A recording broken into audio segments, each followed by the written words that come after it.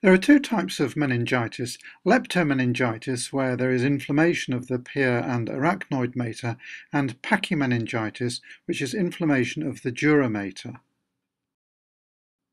Just in case you don't know, the pia and arachnoid mater are the thin, membranous meninges that are closely adherent to the brain, and the dura mater is the thick, fibrous covering just beneath the skull. In leptomeningitis, the infection spreads through the CSF. The infection is usually blood-borne, but there may be direct spread of infection from the middle ear, mastoid, nasal or dural sinuses, or an infected CSF shunt could cause leptomeningitis, and of course penetrating wounds reaching the leptomeninges could cause leptomeningitis. This is a section of brain from a patient who died from acute purulent leptomeningitis, and you can see that the subarachnoid space is distended by the purulent exudate. And this is a higher power view showing normal brain tissue on the left, and on the right is the purulent exudate composed predominantly of neutrophil polymorphs. The population most at risk of acute purulent meningitis are children and the elderly, and it affects approximately 5 per 100,000 per year. There are broadly three main types of leptomeningitis. Acute purulent or bacterial meningitis is the commonest cause of CNS bacterial infection. Lymphocytic leptomeningitis is usually viral, and chronic leptomeningitis may be caused by organisms such as TB and Cryptococcus. Risk factors for acute purulent leptomeningitis include overcrowding and poverty, alcoholism, immunosuppression, diabetes, and patients who have had splenectomies. Splenectomy patients who are not on prophylactic antibiotics are at risk of pneumococcal meningitis.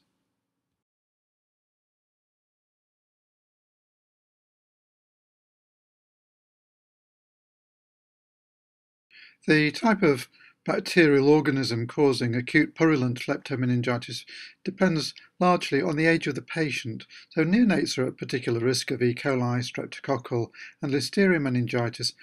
Haemophilus meningitis used to be most frequent between the ages of 6 months and 4 years, although this is thankfully now rare with the success of the vaccine.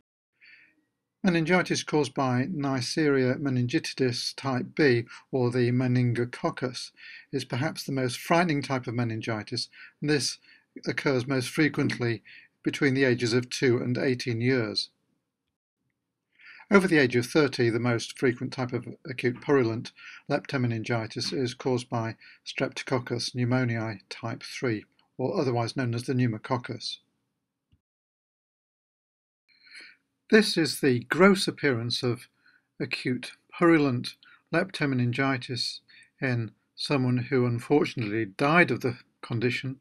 You can see that the brain is covered by a purulent exudate in the space between the pia and arachnoid mater that is closely adherent to the brain.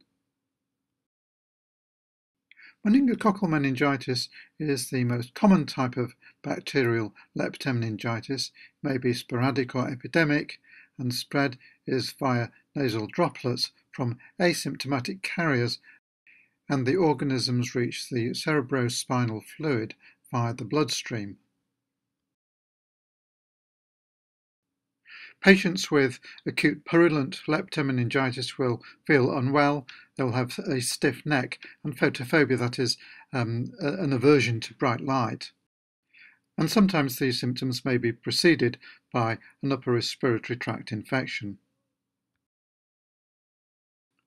Complications of acute purulent leptomeningitis include septicemia and DIC. This may manifest itself as a petechial rash, This is the one that doesn't go away when you press a glass on top of it. Another serious complication of septicemia and DIC is adrenal hemorrhage or waterhous Friderichsen syndrome. In the slightly longer term, complications include hydrocephalus, where the flow of CSF is impaired, cerebral infarction, cerebral abscesses, subdural empyemas, that's a collection of pus in the subdural space, and epilepsy. Of course, the most serious complication of acute purulent leptomeningitis is death.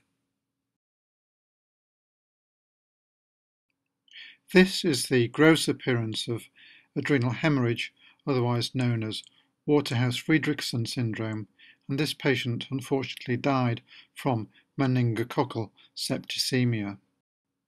The adrenal glands sitting at the top of the kidneys have a rather dusky appearance due to the bleeding that has occurred inside them.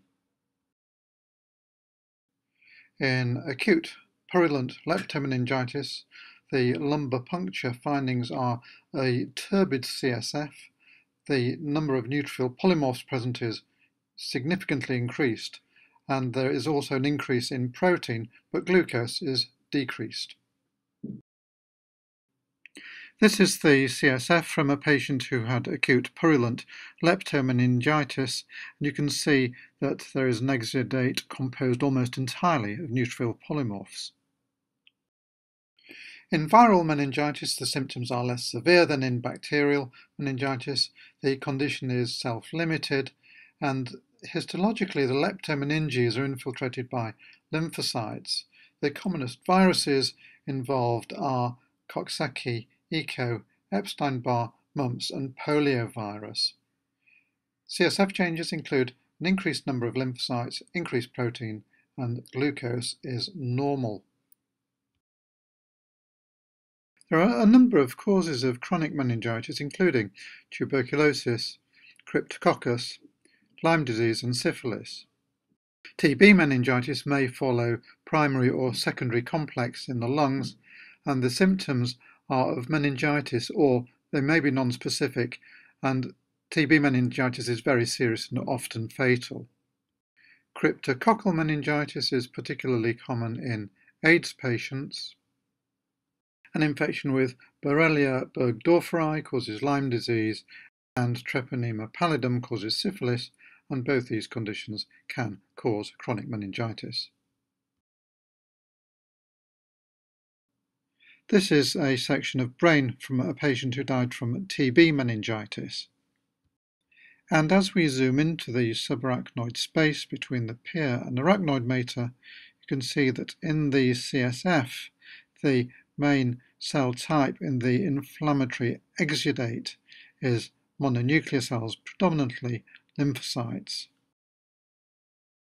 Finally, let's look at pachymeningitis. This is due to inflammation of the dura, and the usual cause is direct spread of infection through the bone, maybe due to penetrating skull injuries, fractures, or osteomyelitis, infections of the mastoid, middle ear, and sinuses. Organisms causing pachymeningitis are usually Staph aureus or streptococci, and complications include subdural empyema and leptomeningitis.